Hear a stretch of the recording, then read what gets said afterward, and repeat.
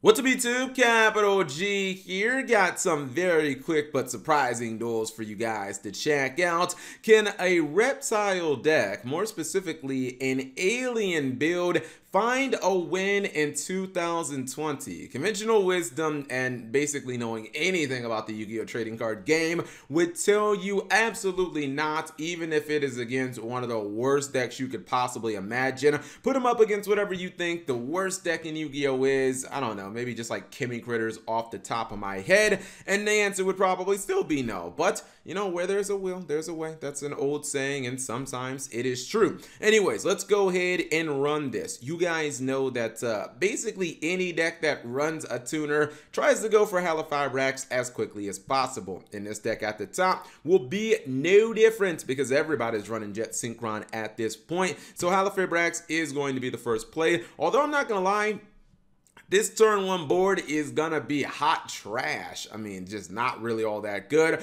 The Minerva not really doing anything. Saryuja doing pretty much even less. Well, I guess he paired the Solar Recharge with the Lumina, so I guess, but not really doing all that much. Gonna take the Saryuja and link it down into Cross Sheep, which I also don't know if that was worth it. Goes for instant fusion. I'm guessing just for the rank 4 plays, which well, he gets a Monster Reborn out of it. Gonna go for Abyss Dweller, and this is a cute play, but not always effective. A lot of times you don't know what the heck you're playing against.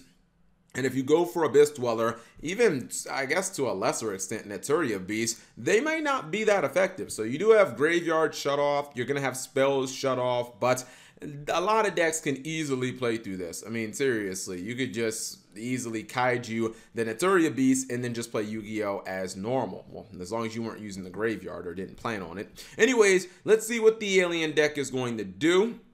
He's going to set 3, and okay, doesn't like a very explosive turn. However, his monster cannot be destroyed by battle, and that's good enough basically to stop this player, unless he wants to use all of his resources and go for something like a Nightmare Unicorn, which, I mean, that would just be stupid because you're putting all your eggs in that basket. I feel like you're in a really bad position. He's going to go ahead and summon this Alien Telepath. All right, cool. He's taken 1/3 of his opponent's monsters. And then he says, I gotta make sure I get this right. Is it Omae Shinde? You guys know.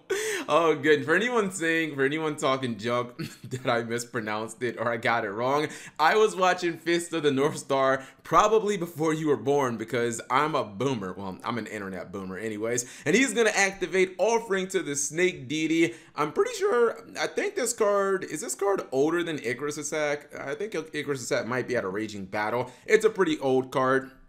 He will use that almost certainly to pop the Lumina, to pop the Naturia Beast. Obviously, the Abyss Dweller with no materials and 0 attack is no longer a threat. Oh, by the way, the reason I'm quoting that specifically is because if you look at this card art of Cell Explosion, right, he looks like he's actually doing that, right? It looks like he's doing that from the movie. But yeah, that is basically a wrap. Somehow, Reptiles basically tripped into a win. So good for them. And then we have our second duel, which is going to be Blue Eyes versus a Harpy deck. But honestly, for all intents and purposes, the Harpy deck doesn't matter much because the Harpy deck is not going to be able to play much Yu-Gi-Oh!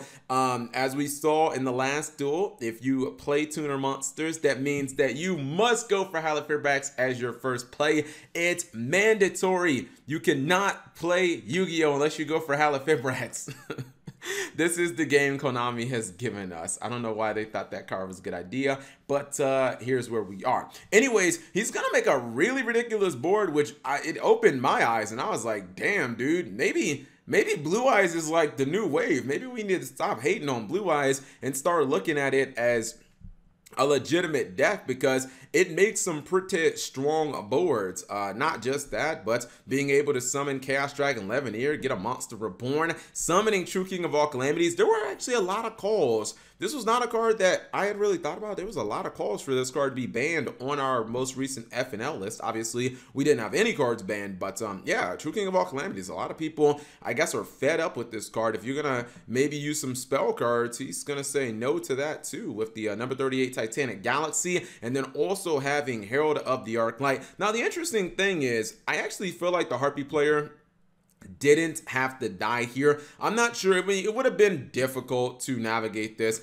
I don't understand why you would activate the Monster Reborn if you know your opponent has Titanic. Like, you could have just kaiju'd this, bro. Like, you could have kaiju'd this and then, you know, try to do something else. But with no battle phase, I'm not really sure if the kaiju would have mattered. Interesting thing is he scoops. So what if, let's just put this, you know, situation out here.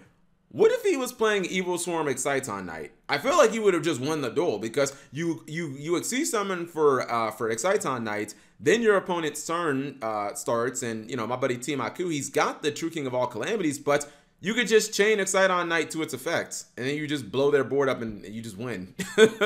Like, I feel like the world has forgotten that Exciton Knight was banned for multiple years, and that card is ridiculous.